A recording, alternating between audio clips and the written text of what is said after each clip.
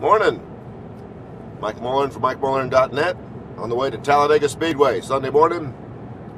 Sun's not up yet, but it's going to be. It's going to be a beautiful day.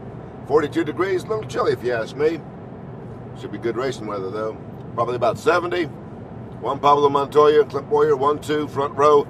ECR engines, Earnhardt Jonas Racing engines. Program looks pretty strong.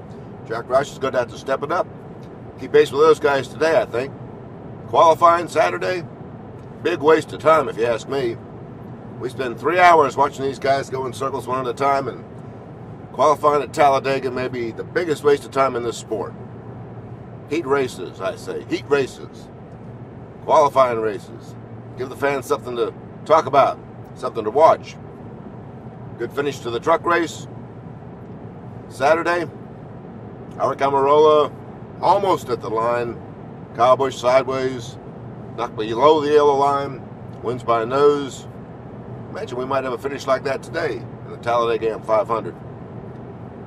Just wonder how many guys are going to be flipping on their lids, though, like Ron Hornaday did yesterday. Todd Bodine and somebody else got into it, and the next thing we know is Hornaday's upside down, sliding down the racetrack. Hey, he's okay, but Talladega's like that. Talladega and Bristol, two places where if you're a driver, you're pretty much at the mercy of somebody else's mistake. How many mistakes today? Last year, remember, everybody played it cool. Not very much action until right there at the end, and then way too much action. Spring race here, wild. The two races seem to have different personalities. I don't know if it's the chase, this is a chase race, or not, but the spring race is always fast and furious, and the fall race here tends to be a little more staid.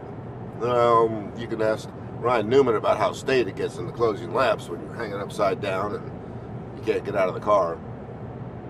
We've been looking at the chase for next year, 211, and trying to figure out how to put a little more liveliness into it, a little more spice. And I'm thinking, give a point for each lap led. You lead a lap, you get a bonus point. 188 laps today, or so, depending on all those green-white checkers. 188 bonus laps. The guy who leads the race, the most laps, the guy who puts on the show, he should get the dough. That's what MikeMullen.net says. A point per lap led. Maybe just in the chase, maybe just for the chase guys. We're going to think about that a little bit. It's also a heavy heart today. We lost a good buddy, Jim Hunter. Friday night, died of cancer.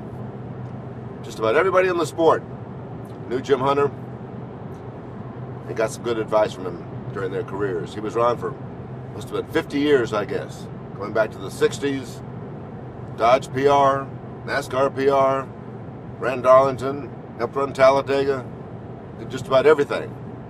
He was a mentor and a counselor to all of us. A good bud. We're going to miss you, Jim. We're going to miss you. Sunday morning, Mike Mullen from MikeMullen.net. Talladega.